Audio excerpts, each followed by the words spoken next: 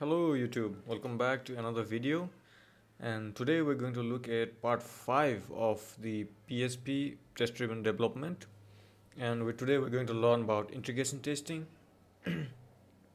So let's go ahead and switch to the screen. Alright, let me check if it switched first. Okay, that's good. Now let's go down over here and get started. So yeah, if you have not checked out part 4, please do. The link is right here, and it's it will be hard because the project will continue with from the part 4. So it's best if you have read the part 1, 2 and 3 in the series, because this might be confusing because I'm not going to start the whole new project from here. I'll just continue from the files we created, and configuration and everything else. So please do that. If you have not done, please check out the previous parts for the series, and then let's continue. All right, so first let's add integration, right? So once we want to do integration test, we will have to add this configuration to PHP unit XML. Let's go right here, and this test should copy this up,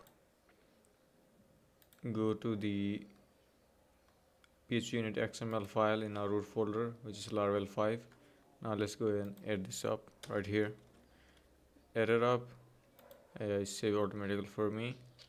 Okay, now let's close this up and let's go and make the integration folder. So we have this unit folder. Previously we did calculus test and math test. Now we're going to make a new folder. It's called integration. Okay, that's the integration of different classes, so how they interact with each other. Okay, so integration folder, and this copy of the integration math test is the new file we'll make.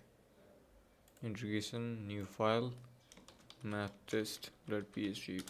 We're going to do integration on the math class because math class is the one that calls calculate. So math has the integration between the math and the calculated class, so it is calling that dependency. So we'll be testing this one up. Okay, the same usual problem of spaces. Quickly fix this up. All right, why is this not saving automatically? All right, control S save, control Shift S. Okay, auto save turned on. Okay, was not on. I see. So now what we do is, now let's save and then let's go ahead and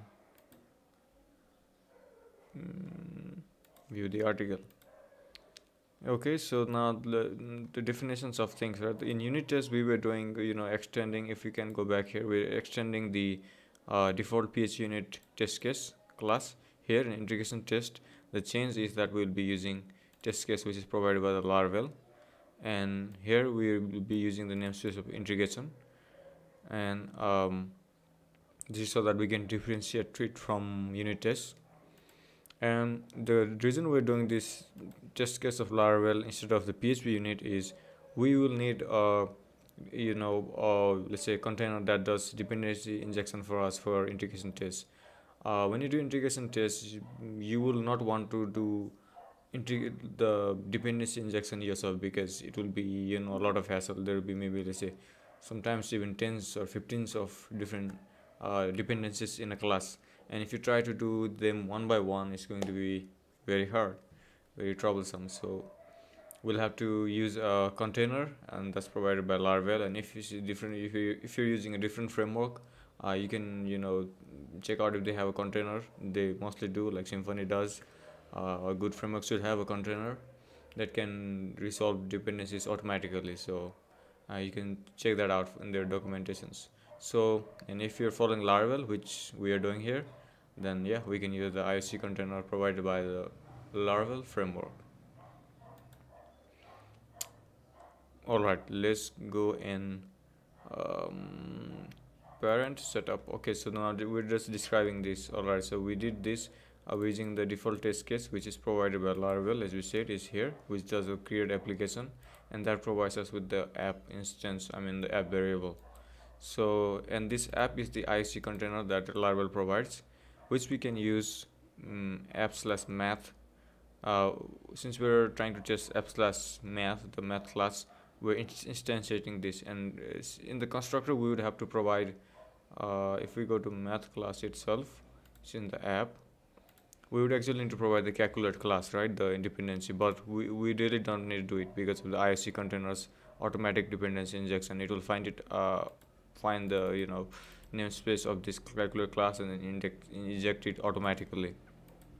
All right, that's good. And now the actual test that we're writing, integration test, is test get area is the method we're testing, because in the math class you can see that we're doing get area, right? So testing that, we're passing to here. We don't need to declare any mockery or anything assertions because we're doing the real dependencies. So we'll just provide our input and then expect some kind of output and let the real classes do the work. So here we're testing, right? So if we run this up in, let's go back here, Laravel 5, right? cmd here. Okay, so right here PHP unit, and if you want to run this class only, we will just copy the path. Can we copy the path from here? If you right click here, yeah, copy file path, and then let's go here and paste it. This is oh yeah, we do not have Control A to go forward, and then we do vendor/bin/php unit. All right, one test, two assertions. Oh, amazing. So now let's go down here. We have described this. Yeah, if you want to check more about the Laravel's IOC container, you can do so through the link right here, which provides you the link to the documentation. Okay.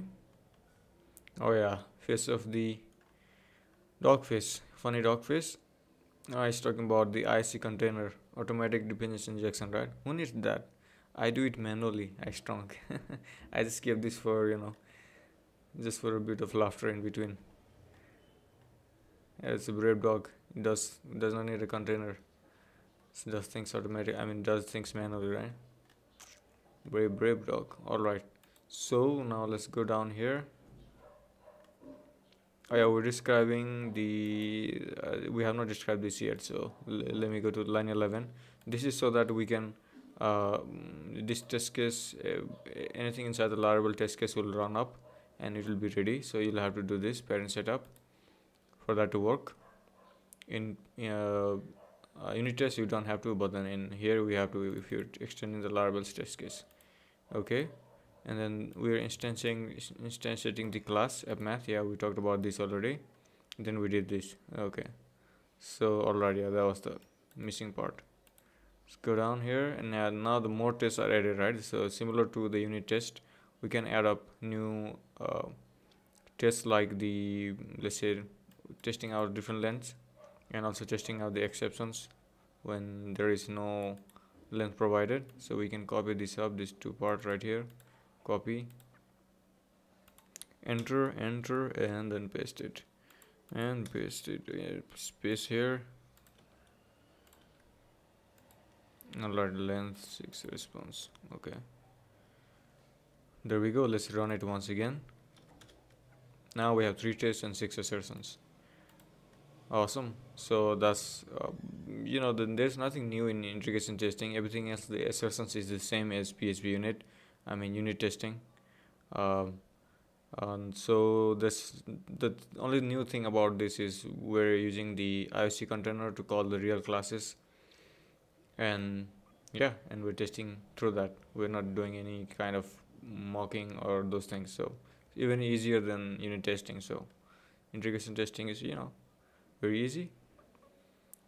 All right, but then it's very important too, because we need to always test the real functionality of the classes, right? Sometimes when we use unit testing only, doing only the unit test, some things might slip out. The classes, something might be missing between the classes when they are communicating with each other, through dependency, or some classes may be called which maybe not there in another class.